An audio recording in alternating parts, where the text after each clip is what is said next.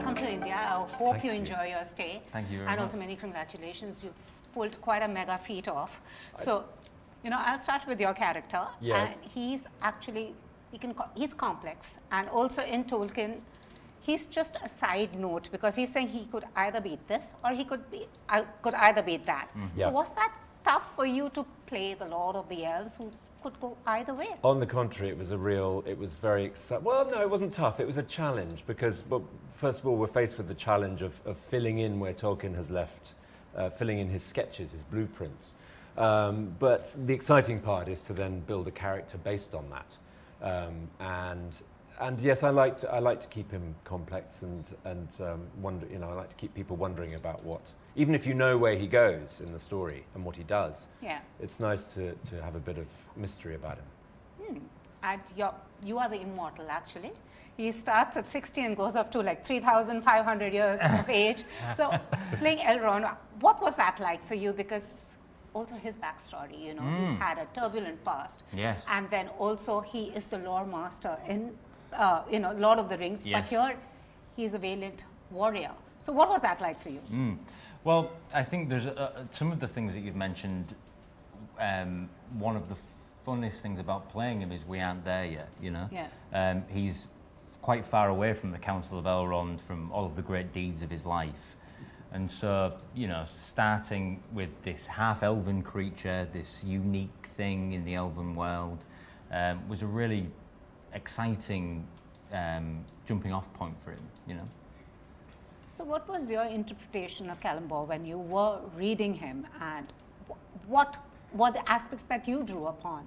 He also was the man who forged those rings, and Yes, there's a he lot does. of history. Yes, there is. But again, what's so nice is that Tolkien only hints at it. But I think what drew me to him was that he was, well, he goes down a path that he doesn't intend to go down, and that's interesting. He's you know, conflicted, but again, we're not there yet. But Tolkien said it, so it happens. But we're yet to find out how that develops. And also, are the two of you fan of Tolkien's work? Very much so. Both of us are massive fans. Yeah. So what was that like when they came to you and saying, you are playing Elrond? What was that like for you? I mean, Oh, it was, other than the burden of all the fans waiting with anticipation. Yeah, it's one of those moments that you never forget. And you know, when you first get told, when I first got told that I was playing him, it was a very personal moment. You know, I wasn't thinking about any of that. I was thinking more about like the kid in me that loved Elrond, was really intrigued about Elrond, and was really excited at the prospect of playing him. So it is really a dream come true. And then now, obviously, you know, it's a very overwhelming thing, but Yeah. but really exciting too. Yeah, I mean, we're riding a quite extraordinary wave at the moment. Now it's about to be released, and we're allowed to talk about it. We've been having to be very careful for the last 2 years, you know, plus. So it's lovely to sit here and talk to you about it. Yeah, I mean, 5 seasons, 50 hours of like video. I mean, quite a feat you've pulled off. And also the languages. There's so many languages. There is. Have you picked up something, a word that you really enjoyed and like, you know, could play upon, a favorite word from the many languages of? I think I've yet to speak Elvish in the show. I'm sure it's coming because I've had lots of lessons. But I think one of my favorite words in the show is the name of Elendil's daughter, which is Earian, which I think is a beautiful name. Yeah. Yeah. What about you? Well, yeah, I do speak some Elvish in the show, which is great. And you know, we explore Quenya in the show, which is a really different, you know, the syncopation of it is really different to Sindarin, for example, which is you know, much more melodic. So exploring that and investigating how Mr. Tolkien wanted us to speak it was a really fun part of the job. Also, we have a brilliant dialect coach who is very, very well versed Yes. in Tolkien, who's helped us along the way. Other than your characters, who is actually a character you would wish to play in from Tolkien's work? Well, when I was young, I always wanted to play Sam in Lord of the Rings. That was my, and I still do secretly. Oh, Sam's great. Yeah, Sam's a good part. What about you? I don't know. I don't know really. Yeah, I've just always been in love with Elrond, so it's quite a boring answer, but it is the truth. Oh, well, lovely. And also, if you were to get the rings of power in your hand, what would you do since you are the man, the mastermind? I can do with them whatever I like. One thing that you would want to do.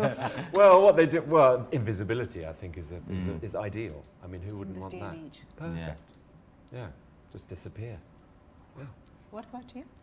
I don't know really. I mean, I think one of the things that's really poetic about them is that they sort of enhance sort of what's already there inside of you, you know. So maybe it would give you a surprise way to put it on, and you know the gifts it could give, the rings could give you. Yeah.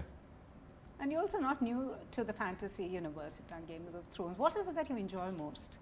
About fantasy. See, about fantasy. I just think it's so universal. It's so accessible, and especially Tolkien, it invites everyone to the table. You know, and what I like about our show is we're making it for today, and it's inviting everyone, and hopefully draws people to the books. Thank you so much. And before we go, I know there's a lot of anticipation. Also, this aspect has not been dealt in cinema before, and when we interpreted Tolkien's work. What is it that you would want to tell the fans who are waiting with bated breath?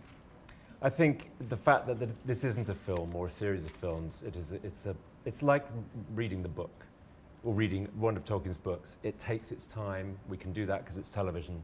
It luxuriates in the scenery and the epic scope of it. That's what I would tell them.